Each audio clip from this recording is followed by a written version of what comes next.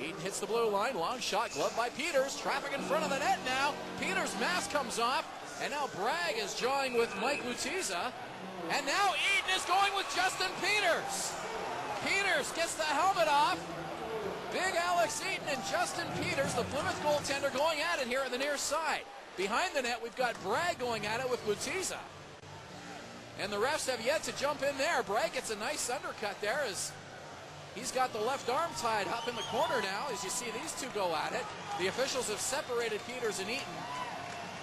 So this is the main card here behind the net now. Lutiza and Bragg. Lutiza falls now. Bragg's on top of him. Gets one more shot in before the official comes in to separate them. And Justin Peters is in the penalty box. When was the last time you saw a goaltender in the penalty box? Haven't seen that in a while. Haven't seen a goaltender.